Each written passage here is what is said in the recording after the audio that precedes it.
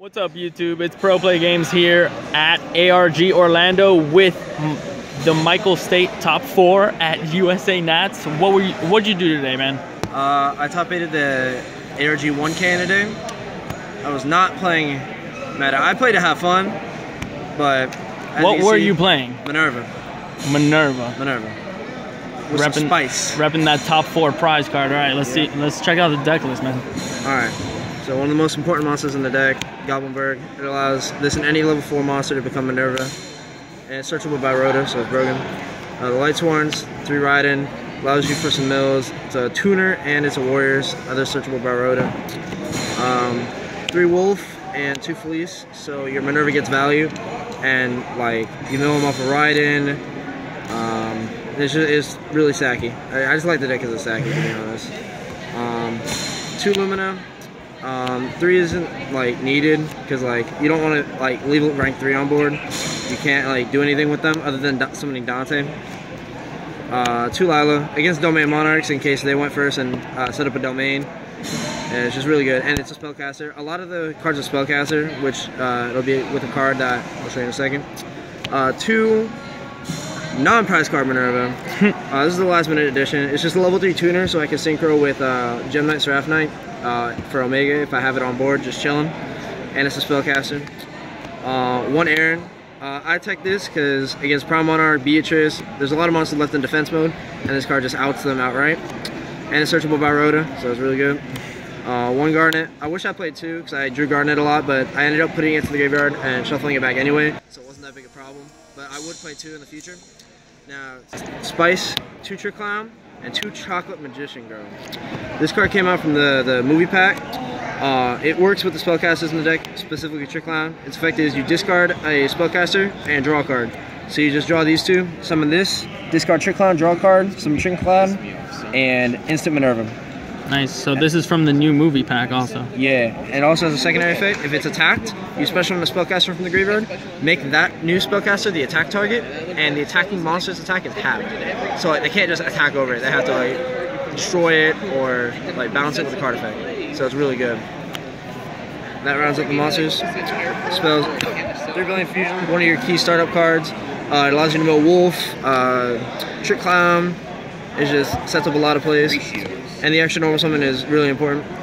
2 charge, 3 solar recharge, Lightsworn deck, do the math. 3 instant fusion.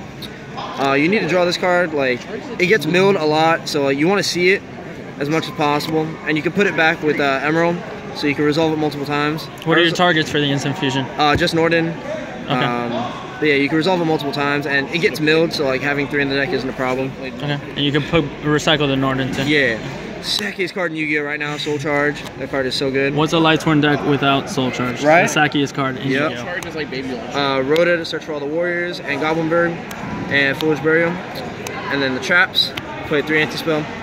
3 anti-spell in the main board. Yeah, I figured there was a lot of pendulums running around, and it definitely was a pendulum event. I ran into 4 pendulums out of my 6 matches. I would set up boards with anti-spell set, and Minerva, Emerald, Omega, and Stardust Spark. So it's just auto protection for the card, and it just outright blows out Magician Pendulum, so they can't even play the game, and you just outright OTK them next turn. It's really good. That's a 40 card deck. Side deck. 2 Vanya's Fiend against Blue Eyes if I end up going first.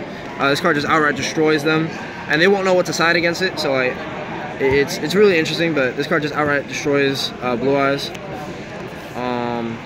3 Ghost Reaper against BA if they go first. That's one of the deck's hardest matchup, BA.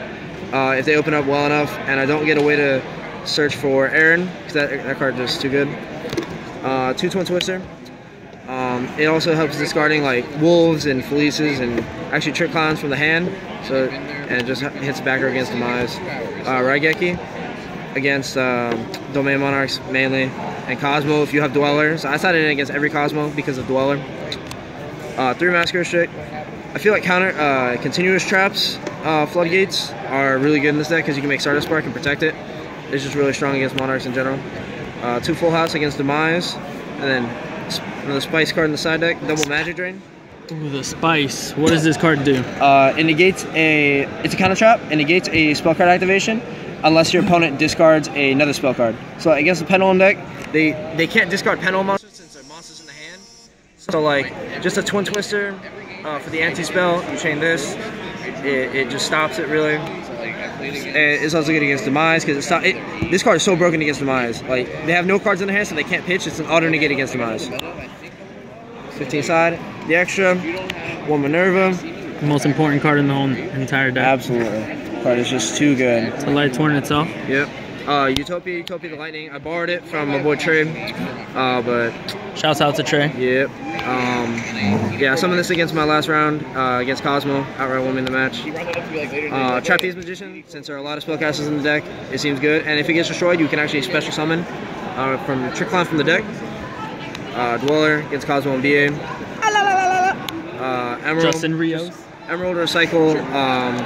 Nordens and Gem Knights. Bergen. Castel, just overall rank 4, and Dante for the cherries, and just for the fact if you have like Minerva with Lumina, yeah, Synchros, Scarlight, Michael, Stardust Spark, protect the floodgates in the deck. Double Omega. I summon Double Omega almost every game. If I open up like one instant fusion and a brilliant fusion, this card is just dumb. And I would summon one, banish, and then summon another one, and then just send the card I banished with the first one back to the graveyard, so they won't add it back, and mine still gets summoned to the field. It's really good. And then 2 fusions, Norden and Seraphin. That's the deck. Oh, thank you very much, Dave.